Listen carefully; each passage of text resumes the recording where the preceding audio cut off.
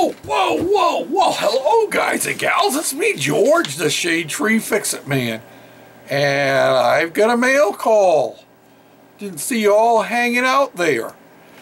Actually, I got a double mail call. Let me slide in here a little bit closer. And one of these is from Lead Sled Art. Luke Palioka from up in Maine. And I know what this is because I've been expecting it. And let me get it. I haven't opened these. I got these packages a couple of days ago, and I've been so busy I just have not had the opportunity to open them. Huh? That's the first page.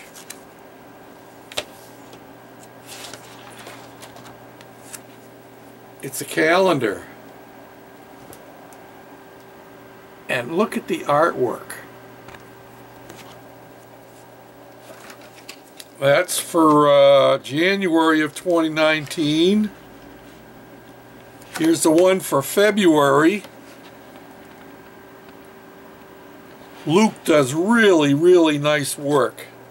Lead Sled Art, and I think you could check in with him on here on YouTube. Maybe what I'll do is I'll try and find the link to his site, because I think he sells these. Look at that. 49 Ford convertible. I had a 50 Ford sedan, two-door sedan, and it came with a 51 Ford parts car, and I paid $200 for the pair of them. Look at that. Talk about quality artwork. What a beautiful calendar. This, I was thinking I was going to put this out in my garage, but I think I'm going to keep it right here in my man cave. Yes, sirree, Bob.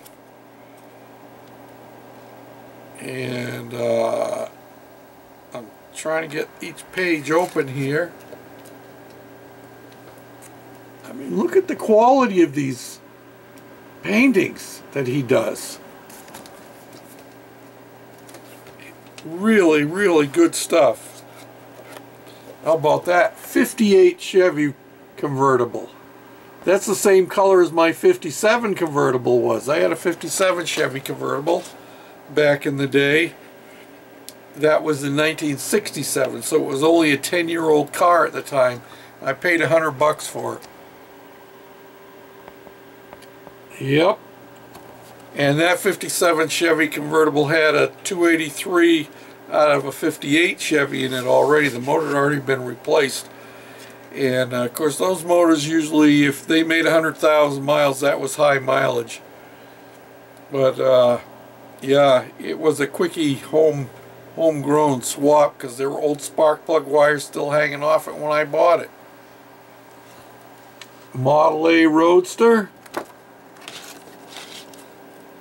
And I drove it with that motor through the first summer that I owned it.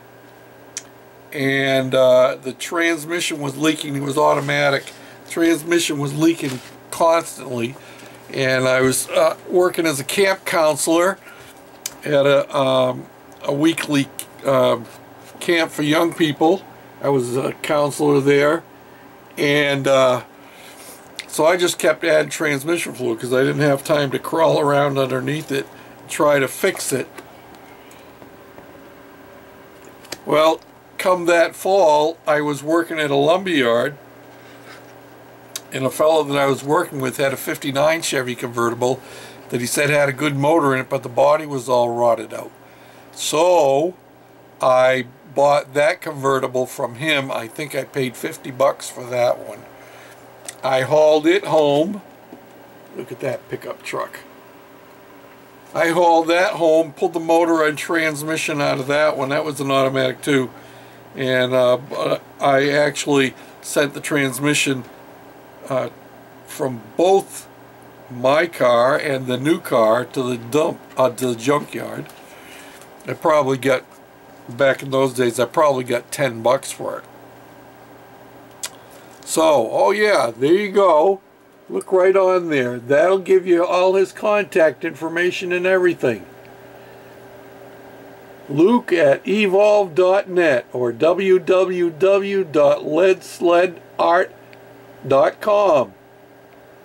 And he'll do your vehicle if you want him to do it. These are some that he has done on contract for people.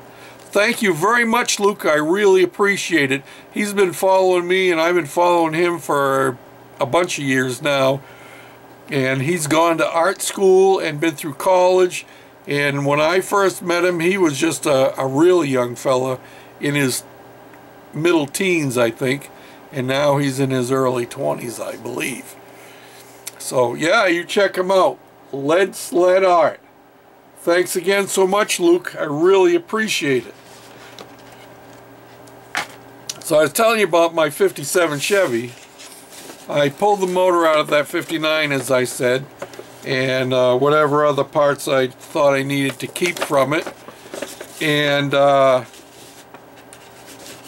dropped it into my 57, but while I had the motor out, I decided, you know, a floor shift is a whole lot better than an automatic. You can't burn rubber with an automatic very well. Not a stock one anyway. And so I went to the junkyard, and you gotta remember this is back in 67. Yeah, I was in the 67 that I did all of this. I went to the junkyard and found a 57 station wagon that I pulled the transmission, the bell housing, the flywheel, clutch, the clutch pedals and brake pedal assembly, because it's a total one unit. Got all of that stuff that I needed out of that donor car, and I think I paid $10 for that, because I pulled it out myself, and I was only 18 years old at the time, so I was pretty slim and pretty easy to get around, you know. Well, my battery started to die, and see if I can remember where I was in telling you the story, plus I have this other part of the mail call to do. I got all those parts from the junkyard, and I yanked out the original brake pedal assembly and all of that, and I swapped everything over, and make a long story short, I put that 283 down in there with it was only a 3-speed, and I bought a brand new Hurst mystery shifter to put in there. Woohoo! The car already had dual exhaust on it when I bought it, and it was one sweet car. I wished I still had some pictures of it, but the only picture I had of it was in my wallet. And when I was in the Navy in 1968 is when I went in. When I was in the Navy in A school, I was in playing basketball one time, and I left my wallet in the locker room. Somebody stole it, and never did find it. I wouldn't have bothered me if they just took the money out of it. It wasn't a whole lot, probably 20 bucks in it, something. If they just took the money and left the wallet there, I'd have been happy. But I had to get my ID replaced, had to get my driver's license replaced, and I'm out in California. My driver's license was from Massachusetts, all that kind of stuff, my military ID, the whole 9 yards. Anyway, you know how it is with old men, they get rambling on. So anyway, that's the story of my 57 Chevy convertible, and it was baby blue with a royal blue top. So, on to our second mail call, and this one is from Big Daddy 1992. He lives in Royalton, Minnesota. His name is Micah. Most of you probably know him. And oh, look what he sent to me. Look at that.